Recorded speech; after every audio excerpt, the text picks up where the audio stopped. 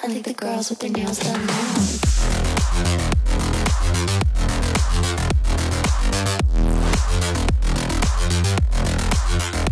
Girls with their nails done. I think the girls with their nails done now.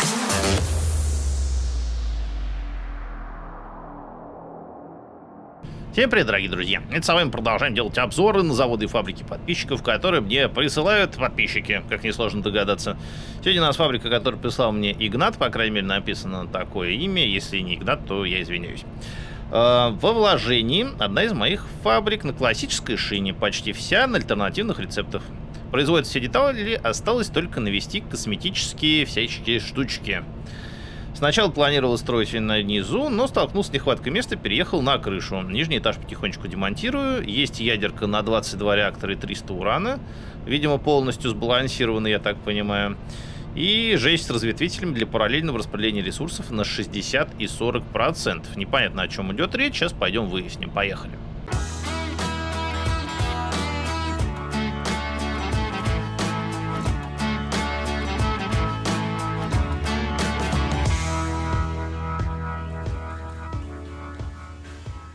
Ну что ж, выдвигаемся. Вот у нас сидит автор. Вот у нас сидит автор. У нас есть здесь источничек освещения. И вот у нас пошла шина. Пошла шина с распределением по бокам. И куда-то уходит двухколейный паровоз. Ладно, начнем давайте тогда, наверное, снизу. То есть сначала планировалось, видимо, строить вот здесь. Но потом что-то пошло не так. Или вот здесь. Может быть, даже, наверное, вот здесь. Ладно, что у нас тут здесь? В самом-самом-самом низу стоят добывалочки. Потом стоят системы для переплавки. Вот у нас маленькие цеха. Ну, хотя маленькие, какие нормальные цеха по переплавке. Здесь такая же аналогичная история по переплавке, только уже в данном случае железо. А, нет, подожди, это медь у нас. Медь у нас тут плавится. У нас тут плавится медь. Хотя отсюда очень сильно похоже на железо. Нет, это железо и есть. У нас, получается, сплавляется по альтернативному рецепту. Да, понятно, у нас сплавляется железо с медью, и получаются медные слитки. Вот, хитрый Игнат запутать меня хотел. Так, пойдем дальше посмотрим. Уголек. Уголек у нас идет через дополнительный ящик, и вдалеке фотоциклирует вот такая вот штука. Кстати, прикольно смотрятся асимметричные стекла. Мне нравится. Асимметричные стекла и с вкраплением вот этих вот металлических штук. Я их у себя использовал последний раз 2 года назад. А вообще, должен сказать, что хорошо смотрится. Так, давай смотреть, что у нас здесь. Здесь у нас переплавка опять же идет. Добывается медь, и где-то добывается, видимо, наверное, что-то еще. Да, вон там еще железо у нас делается. И все это дело уходит на вот такую вот подобие шинки. Наподобие шинки, только очень маленькой. И дальше идет. Ну, тут, в принципе, такая же история, только с цементом. Я так думаю, что где-то вот там вот оно на этом самом, на лифте, на каком-то поднимается. А, вот здесь же на лифте и поднимается, да.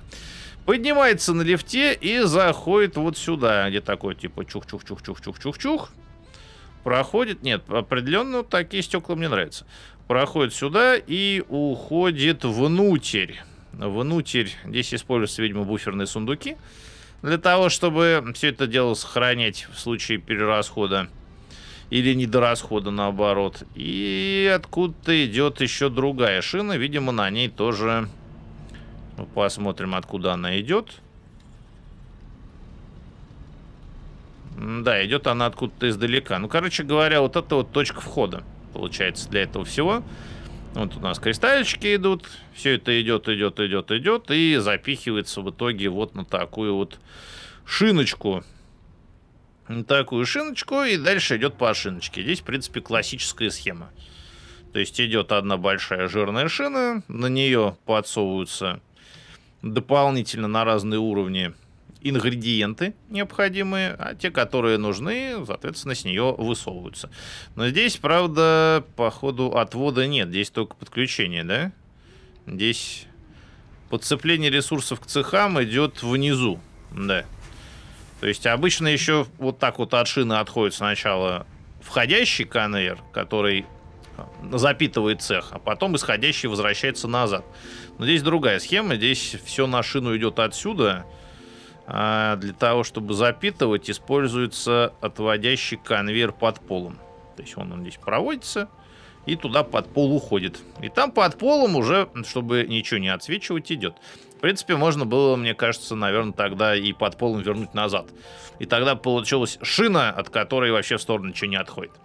Но это так просто, мысли вслух. На самом деле, в общем-то, почему бы и не сделать так. Так, гиперлупный ускоритель куда-то ввысь. Не знаю, куда он ведет. В принципе, при таком расположении может вести куда угодно. Вплоть до вот того угла или даже дальше. Так, ну и что ж, пойдем посмотрим по шинке. Вот так вот у нас выглядит шинка. И тут пошло-поехало.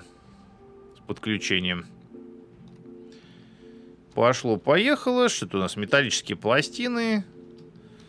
Здесь эти самые платы. Металлические пластины, платы, провода. С другой стороны укрепленные балки. Что-то там статоры, роторы. Пластины укрепленные. Обычные каркасы. Потом это что за хрень? Ой, не то. Блоки управления. Блоки управления. Что-то тут еще у нас есть. Так, укрепленные каркасы. Ну, в общем, цех по производству. Каждая вот эта штучка производит одну детальку. Компьютеры. Так, там у нас, походу, туда турбомоторы делаются или просто моторы? Нет, просто моторы, наверное. Значит, просто мотор. Да, это просто мотор. Турбомотор желтый. Здесь у нас что-то еще подходит интересное. И выходит эти самые ящички. Ящички алюминиевые. Алюминиевые ящички, а здесь переброшено через шину.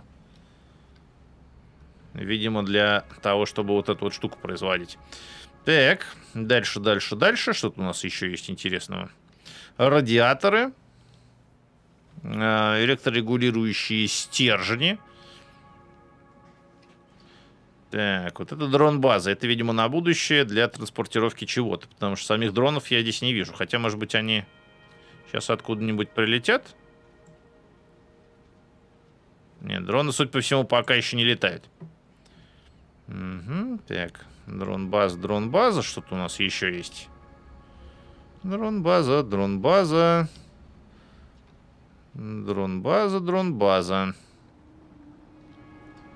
Но здесь, видимо, еще не очень сильно допилена вся вот эта вот система. Хотя нет, там что-то производится.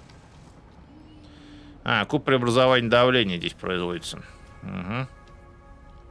Куб преобразования давления и уходит вот на последний уровень шины вот отсюда.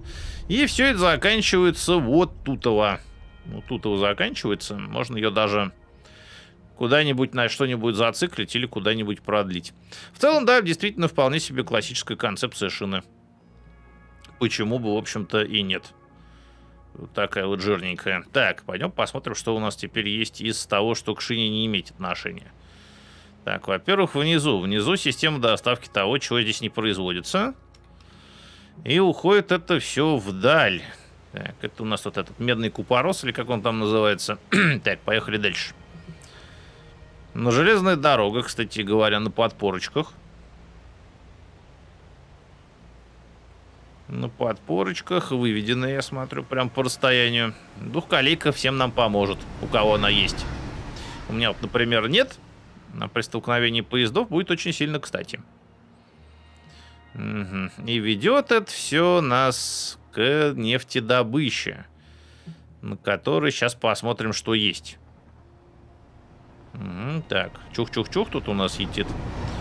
И там какая-то, по-моему, интересная конструкция. Что-то типа поворота или спуска. Сейчас поближе подлетим, посмотрим.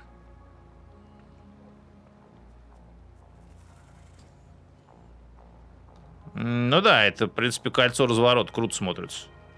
Мне нравится. Прям хорошее кольцо. Прям тема. И не пересекается одно с другим. Это прям вообще респект за такие кольца. Ну и здесь, походу, переработка всего на свете. Да, пластик, резина здесь делается. Так, а какие-нибудь эти генераторы стоят? Не, видимо, не стоят. Так, бочки в качестве прослойки. Что-то у нас еще пластик. С другой стороны еще резина. Где-то должен стоять утилизатор для уничтожения излишков. Но ее пока... А, вон он. Даже 2 утилизатора для уничтожения излишков у нас стоит. Так, а внизу у нас что? А внизу у нас просто добыча через бочки. И все это дело уходит дальше. Так, пойдем посмотрим.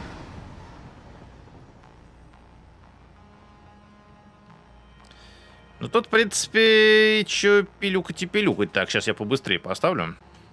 Так, побыстрее поставил. Вот теперь мы доберемся гораздо эффективнее по данным путям. Так, идем. Здесь находим еще небольшое локальное производство, в котором делаются медные пластины. Так, поехали дальше. Опять же, такие системы разворота. Блин, железная дорога вообще крутая, мне нравится. Прям прикольно. Так, и уходит вверх. Уходит вверх и вдаль. Так, сначала мы пойдем вверх. Блин, это задолбаться строить такое. Так, уходит вверх. Здесь у нас еще одно производство локализованное, в котором делается что? Кварц, боксит, ну алюминий, да, здесь делается, видимо, целиком и полностью. Да и кварцух, в принципе, сделают. Да, даже вплоть до дюралюминия. Это же дюралюминий у нас или просто алюминий? Нет, это просто алюминий. Так, это у нас просто алюминий. Все это уходит вот сюда, где, видимо, излишки, опять же, да, уничтожаются в шредере и загружаются для перевозки железнодорожным транспортом дальше. Блин, вот идет кольца вообще прикольные. Так, идем дальше. Идем дальше. Длинная железная дорога с отслюнявливанием в сторону. Так, мы сначала, наверное, отслюняемся в сторону, посмотрим. Потом бы вернуться сюда. Так, здесь у нас все на подпорках. И это какая-то система, судя по всему, просто добычи, да? Что у нас сюда запихивается-то? Сюда ничего пока не запихивается. Значит, видимо, на будущее. Угу. Так, возвращение назад. Так, да, мы ускоримся. Где-то вот в этом... Нет, не в этом месте. Так, а вот ядерка. Так, вот ядерка, да, здесь должна быть такая точка интереса с ядеркой. И распараллеливание железки здесь идет. Опять же, на 2 части. Так, что у нас здесь? Здесь у нас какое-то производство. И 2 линии конвейеров идут вот сюда. Где делается... Так, это у нас серная кислота мешалки. Это здесь должен подходить, да, он подходит уран. Все это дело дальше в качестве таблеток уходит куда-то. Куда это она уходит? А, вот здесь у нас еще одна шинка. Еще одна шинка, которая выходит в итоге наверх. Ну и вот с этих вот вещах должны получаться у нас в итоге нужные таблеточки, которые через ящик. Для ящика сделан домик. Уходят у нас и распределяются вот сюда. Вот, собственно, система распределения 60/40, на которой говорил автор. Да, это надо было реально заморочиться.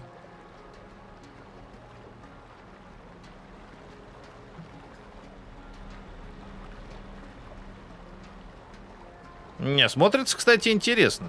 Хотя я, честно говоря, не знаю, зачем вы так заморачиваетесь с таким распределением, потому что все равно все заполнится, когда количество реакторов соответствует количеству топлива. Но почему бы и нет, в общем-то. Если есть задача очень быстро и оперативно запустить как минимум большую часть из них, а то тут, скорее всего, рассчитано на всех, в общем-то, почему бы и нет. Я бы, конечно, не стал так заморачиваться, но выглядит прикольно, и подключение труб выглядит прикольно. Вся вот эта вот штука издалека прям очень хорошо смотрится. Так, дальше у нас уезжают отходы, и отходы идут в переработку. Я так подозреваю, здесь, наверное, все тоже рассчитано. Должно быть. Так, мешалки с азоткой. Из них получается какой-то там нерасщепленный, вот там уран и плутоний. Опа. Здесь даже, смотри, какая штука есть. Карусель, карусель, кто успел, тот присель. Идет сюда. И уходит в итоге вот сюда. Здесь у нас мешаются штука, которая под цвет зеленых фанфар дальше уезжает и утилизируется целиком и полностью. Так, надо себе сохранить такой кадр.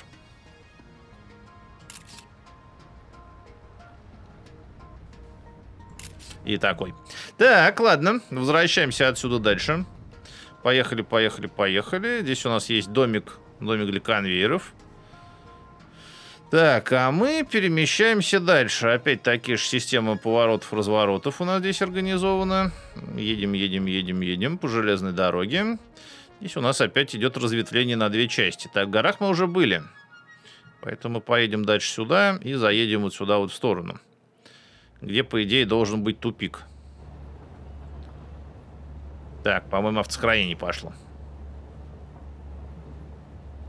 Да, автосохранение пошло, автосохранение прошло. Разворот. Так, разворот в конце, хотя, по идее, они его использовать не должны. Потому что здесь есть развороты поближе. Угу, так, и пошло-поехало. Пошло-поехало сюда, пошло-поехало сюда. И мы возвращаемся в итоге на железку, находящуюся вот здесь. Это еще одна штука, которая пока что не подключена. И, мы добрались до плантации. До плантации по переработке нефти, по идее, да? Здесь у нас топливо. Здесь у нас огромное количество, ну, не очень, ладно, но большое количество топливных электростанций. Это был построен еще до 4-го патча, пока мешалки появились. То есть здесь используется система с разбавленным топливом. И это разбавленное топливо как раз поступает в итоге вот сюда. И здесь, с другой стороны, синхронно сделана такая же штука. А внутри чего?